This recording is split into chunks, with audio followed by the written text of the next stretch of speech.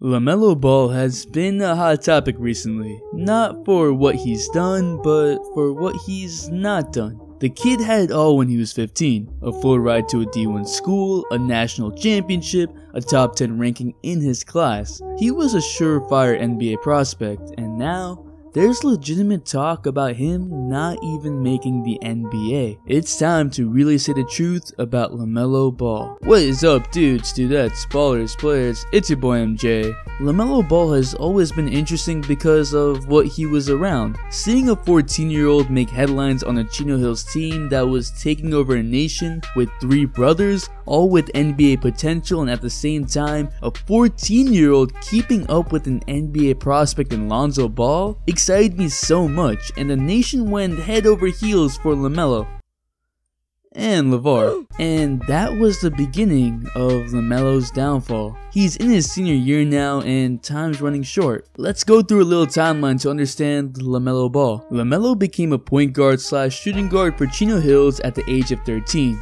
He would go through the season turning the age of 14 and helping Chino Hills achieve a perfect 35-0 record with Lonzo and LiAngelo. He won Co-Freshman of the Year and was indeed ranked among the top 5 of his class. It was also amazing to see a 5'10" 14-year-old give meaningful minutes on a championship team with an unorthodox shot and a smooth game. For context, this was also the time Julian Newman had his most hype. Go figure. The next season, Lonzo left for college and the fast-paced Chino Hills team was left to LaMelo and LiAngelo. And with a slight growth spurt to 6'2", LaMelo was a force to be reckoned with. He scored 92 points in the game and was thrust into the national spotlight. He also made the half-court shot. Yeah, the shot. Not that one, this one.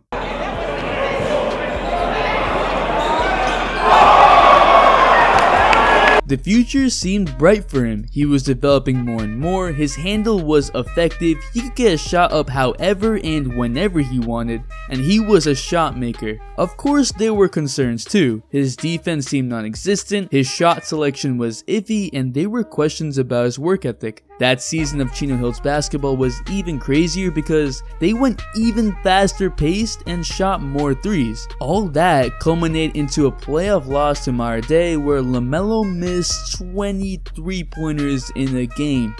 Wow. And then headlines showed worry in LaMelo and LiAngelo and whether the system that LaVar Ball had endorsed was actually hurting his sons. All of this was happening while LaMelo was becoming the most popular 15-year-old in the country. His Instagram had over 1 million followers and it was getting into his head. There were already reports of LaMelo not putting enough work. LaVar was already getting mad at LaMelo for not focusing enough. There was the whole LaVar yelling at him after an AAU game. It's gonna be very hard when you don't have a lead. This baby right here, too busy, you need to throw your damn phone away.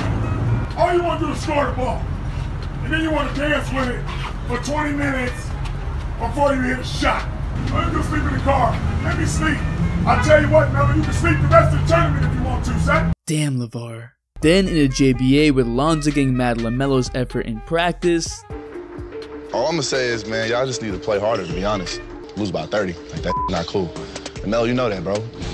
Y'all in here laughing like this a joke. To me, to Lonzo, to LaVar, LaMelo has always been the most talented, but it's been a question of whether he would develop into that star that was better than Lonzo. We had already seen glimpses and his shot creating abilities were already there. Heck, even his on-court demeanor was similar to Lonzo's, but there were red flags, like his fight in the JBA tour and his nonchalant attitude when he was abroad in Lithuania. Talent is one thing, but there have been many prospects who relied on their talent alone to get them far enough and failed because they did not want to work hard. LaMelo fell down in rankings and LiAngelo didn't make the NBA, leaving less credibility for the Ball family. LaMelo also wiped out his chances for college when he signed a pro contract to play in Lithuania with or without pay, which is a violation of NCAA eligibility rules. He also had a signature shoe and he hired an agent agent without USA Basketball ever deeming him elite, and once again, LaMelo should be ineligible. I think Jimmy Howler said well when it comes to LaVar. LaVar was so confident that LaMelo was a generational talent, and so he wouldn't need college to go to the NBA. That's why LaVar spurned UCLA,